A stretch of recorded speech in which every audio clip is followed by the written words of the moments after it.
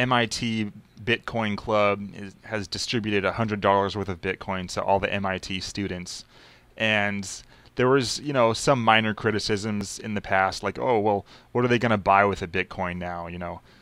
Classic criticism of Bitcoin. What can you buy with it? Well, specifically on the MIT campus now, you can buy classroom books and textbook material with it at the MIT bookstore, which is called the Co-op, I believe.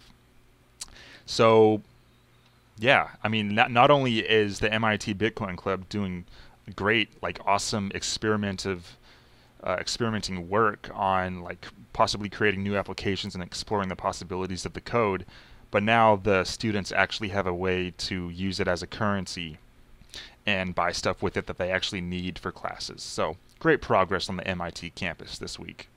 Yeah, and if I understood this correctly, I think I saw this in the article I read about it. Um, the MIT Co-op, which is the bookstore, it's actually a private bookstore. It's not owned by MIT. They just they have like a contract with the textbook publishers that the school works with and everything, but it's privately owned. So, and I think I read something about them having like they the some representative from the bookstore is like, yeah, we've been running an exchange out of the bookstore for a while. I think they might have been talking about an ATM. Um, Oh, yeah. but but yeah, so it's pretty interesting because there's this whole like Bitcoin project contest going on at MIT. Everybody has like $100 worth of Bitcoin, and now like this. I'm sure there's like some private things going on, like some of the students are like selling some weed for Bitcoins or something. But Yeah. this is the first like official like little there's like a little MIT Bitcoin economy starting up on campus. Starting with this bookstore. Yeah. It's pretty cool.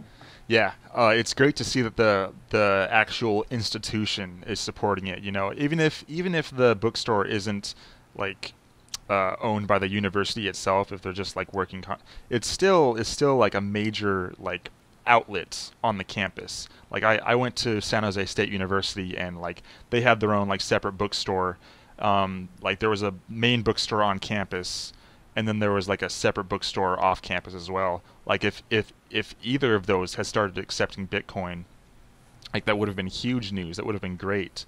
And like, yeah, you're right. Like people are probably transacting Bitcoin between themselves, person to person, anyway. In some cases, like, oh, you got some extra food? Like, I'll give you some bits for some fries or whatever. Like I can imagine this Yeah. probably happening.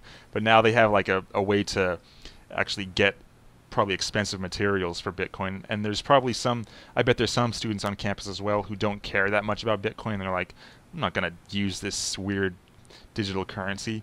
Uh, but now those types of people have a way to just exchange a large amount of their $100 of free Bitcoin for textbooks immediately and get something they really need for classes. And like Yeah, in at a the very way, yeah, go ahead.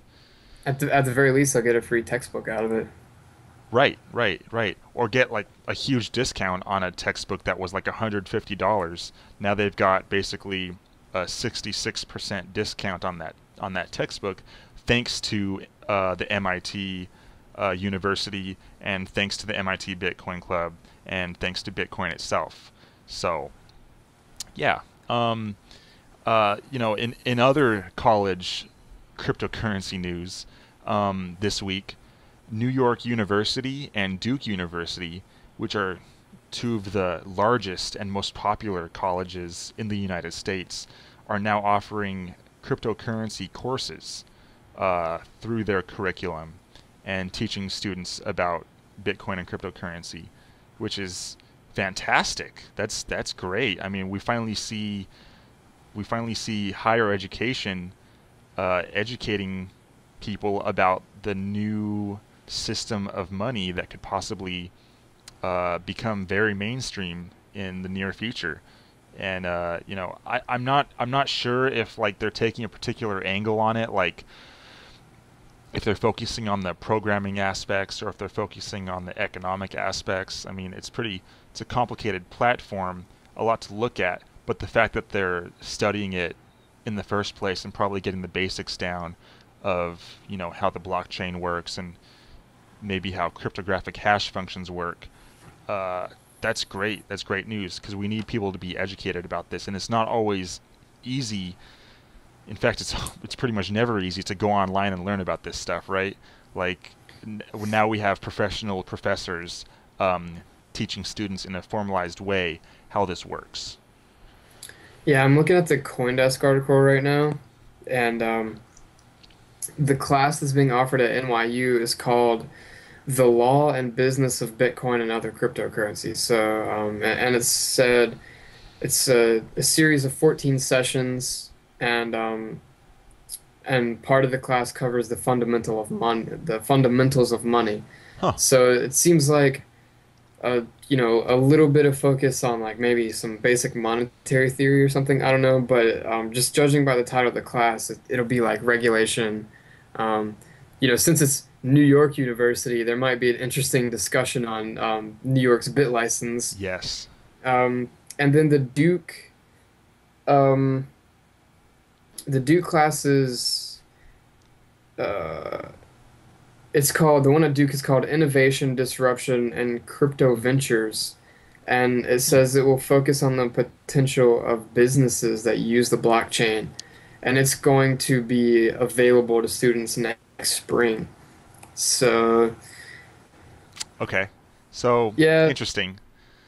That's business class, I would be more interested in NYU's basically because there's a potential for some, economics there, uh-huh. which I'm a huge economics nerd. Huh. So, That's actually with that news. That's a little bit disappointing then, because I was hoping that it would more focus on the cryptography behind the blockchain and how the underlying system works. Because like I think that's more important to learn in the first place before you move on to the other stuff. Because if you don't really understand how the blockchain itself works, then it might not matter whether you can create a business around Bitcoin because, well, how are you gonna capitalize on the blockchain if you don't know how it works? yeah, if you know, you can build a business without knowing like, the intricacies of Bitcoin, but at the same time, if you go into a Bitcoin business, knowing nothing about Bitcoin, and then you use Bitcoin as the same way you would use dollars, then what are you really gaining from it? So Right. yeah, I agree that they should have, at least given like a basic overview of how Bitcoin works. Maybe that's something they would consider in the future, depending on the success or the popularity of the class. They might integrate it into like their computer science curriculums, Yeah. and their computer science departments or something like that. Because That would that's be where the pretty real cool. innovation is going to happen is in the actual code in the computer science. Like, I mean, we have plenty of businesses in this space already, and we could always use more, of course, more choices to choose from in where to store your bitcoins, where to transact them, where to spend them. But like the actual world-changing innovation is going to happen by computer scientists and developers who, you know, create create new functions on the blockchain that had never been thought up before. And apparently, those people aren't necessarily going to be created by NYU or Duke in the near future. Yeah, that's where the big money is too, right? Like we were just talking about this, a few minutes ago. The difference between freelance work for programming and coding and freelance work and writing is pretty significant. Yeah. So, if you have these computer science students who are learning the fundamentals of Bitcoin, then they can go and find one of these Bitcoin companies that are always looking for developers, and they're gonna, they can have a pretty successful career, Yeah. based on Bitcoin.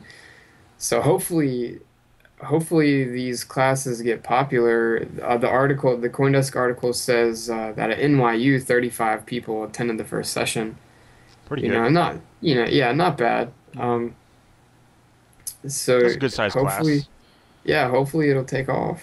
Yeah, I guess this kind of highlights the fact that the MIT Bitcoin Club is the ones who are really going towards innovating on top of the blockchain. And if that's the type of thing that you want to do in terms of Bitcoin, then you've got a decision to make about which northeastern university you're gonna go to. If you're focused on the business and law aspects, which as we've said, is little bit more less interesting. I mean, than the computer science aspects. But if you like the law and business, then go to Duke or NYU. But if you're interested in actually innovating like brand new financial tools that don't necessarily fit into existing laws, then MIT is probably the college to go to for Bitcoin innovation.